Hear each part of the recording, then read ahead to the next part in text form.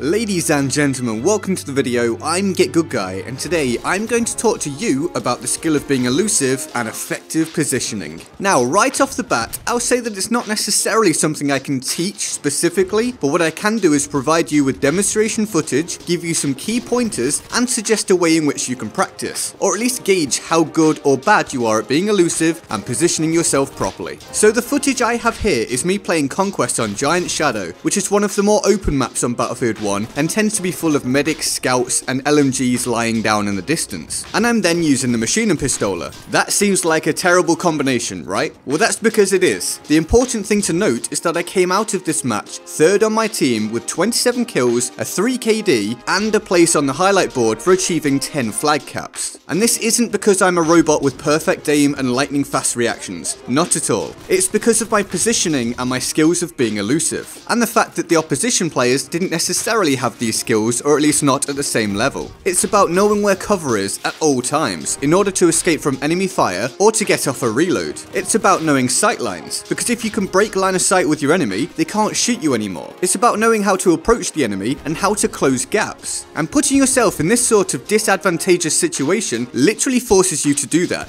If I'd selected a Ribeirolez or a Farquhar Hill or whatever else, would I have done better? Yes, absolutely. But would I have had to constantly consider all the things I just listed? No, at least not to the same extent. And so that's why I recommend you give this a go if you want to improve or find out where your strengths and weaknesses lie. Get out of your comfort zone. It doesn't have to be Giant Shadow, and it doesn't have to be the machine and pistola. You can use any specifically short range designed weapon on a big map, or a long range weapon on a close quarters map. This way you will have to play to your weapon's strengths, you'll have to position yourself well, and you'll have to be elusive. And you needn't dread doing it. It's not about doing well or doing badly. It's about gauging where you're at and how you can improve. It doesn't make you a bad player if you don't do well. You aren't supposed to do well when you use the literal opposite weapon you should be for your scenario. It's about testing yourself and expanding your skill set so you can be an even better player and enjoy the game even more. So if you're going to do this, I suggest you focus on these things. 1. Always think about where your weapon will excel and where it will fail. 2. Always know where your next piece of cover is. 3. Don't be predictable. Use flanks, use cover, use broken sightlines. And 4. Be positive and have fun. I hope this helps some of you out. I get comments every now and again referencing my positioning or how I stay alive for so long or escape from certain situations, and this is the best I can do to try to share the knowledge. Let me know in the comments if you have any more suggestions to improve other people's game. Now, we need to quickly shoot over to the Board of Awesome to show our respect to the fantastic people who choose to support the channel on Patreon. They're allowing me to make this much content, and it means so very much. So thank you to everyone on here. If you want to join them on the Board of Awesome, then the link to the Patreon page is in the description below and in my pinned comment, where you can support the channel from as little as $1 a month if you so wish. I hope you enjoyed the video. Remember to turn on notifications so you don't miss future videos, and feel free to like, share, and subscribe.